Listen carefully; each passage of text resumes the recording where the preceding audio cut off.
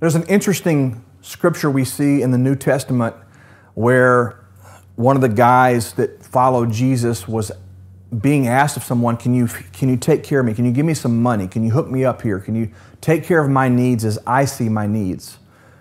And this disciple's response to this man was, well, I don't have what you're asking for, but such as I have, I'm going to give it to you.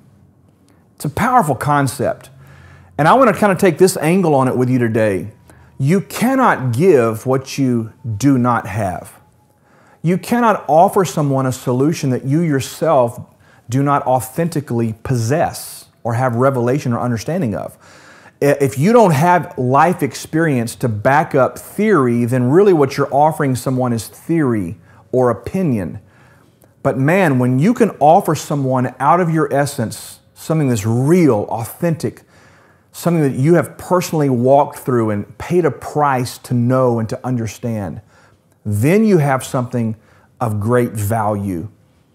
I meet people often that position themselves as experts, and they kind of manipulate the system a little bit, and they want to project their authority in an area. But there is nothing like the authority, in my mind, of someone who has actually gone through something, actually felt the pain, actually had to go to school and do the deal, or maybe has the years of experience that is necessary to say, I know how to do this. Here's the thing, there's a hurting world out there. There are people that are looking for financial solutions, legal solutions, academic solutions. Our government is in great need of real solutions and experience and wisdom and leadership.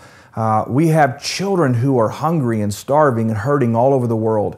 We have sex trafficking, and we have human trafficking of other sorts. We have all these problems in our world. And I believe with everything in my being that you have the solutions that someone's looking for.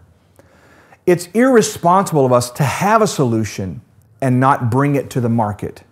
It would be very selfish and greedy and in my mind, just, well, as I said, irresponsible, unthinkable to have the cure to a disease and be unwilling to bring it to market and help people with it.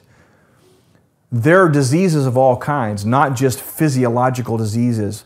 There are people with all kinds of struggles and problems and mental and emotional challenges.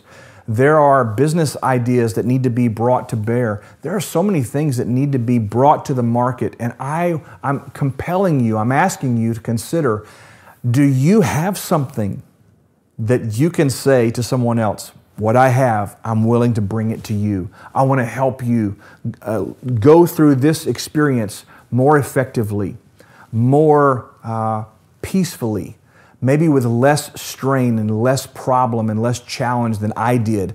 I want you to learn from what I learned. I want you to learn from my pain, my experience. Listen, such as I have, give I thee. I come to you week after week on this program not to position myself in some sort of a manipulative way. It's years of experience.